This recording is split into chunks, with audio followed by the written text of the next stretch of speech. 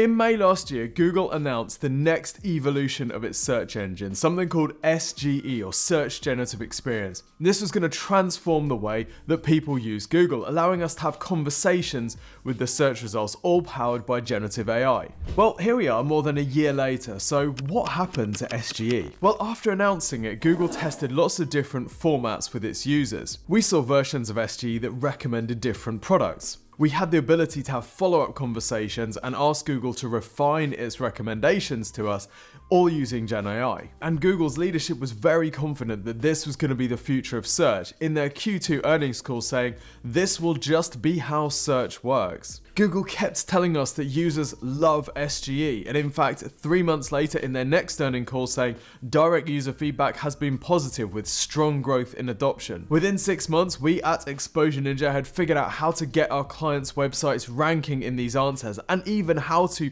change the answers by changing the content on our clients' pages. We shared all of this on our YouTube channel and of course with our clients, where we started running some tests. But there was a problem. SGE was really easy to manipulate. You could get your website ranking in SGE fairly easily if you knew what to do. And it wasn't always accurate. It sometimes said some really weird stuff. So imagine our surprise when, in May 2024, a year after originally announcing it in test mode, Google decides to launch SGE. But Google changed its name to AI Overviews. Initially, and unsurprisingly to those of us who have been playing with SGE, this launch did not go particularly well. There were some fairly well publicized cases where Google's AI Overviews told people to do things like glue cheese on their pizza or eat rocks. The problem was that these AI Overviews were sucking up user-generated content, sometimes sarcastic user-generated content, and presenting it out of context in the AI Overviews answers. So what did Google do?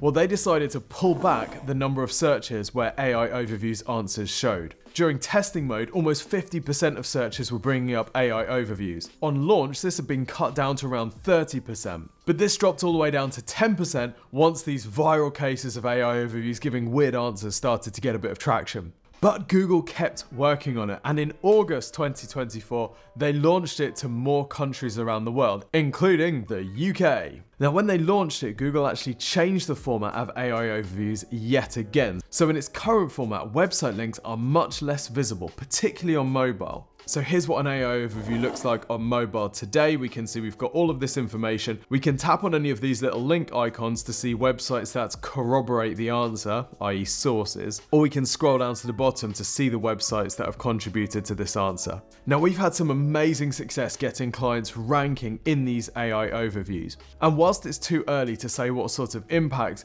these AI overviews will have on website traffic, we have seen some early indications that the customer journey can be radically shortened by these AI overviews, and then someone clicking through in a link to the client's website and then becoming a lead. Google has also worked to make these results generally safer as well. It's done this in two main areas. Firstly, it's actually decreased the number of websites that are ranking outside the top 10 results that are feeding these AI overviews. Typically, the websites ranking on page 1 of Google are fairly safe and reliable. That's kind of why they're there. So building an AI overviews answer out of the content on these pages makes much more sense than dragging something back from the back pages of Google and using that instead. The other thing that Google has done is reduce the amount of user-generated content from sites like Reddit, which it's pulling through into its AI overviews. This cuts out some of the sarcastic and misinformation stuff. So now if you search Google for "how do I keep the cheese on my pizza," you'll be delighted to know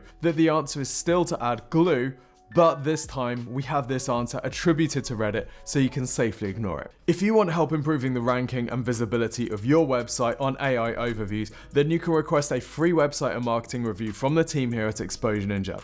All you need to do is go to exposureninja.com/review and fill out the application form.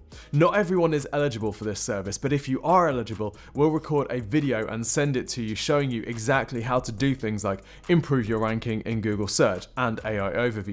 But we'll also take a look at your paid traffic.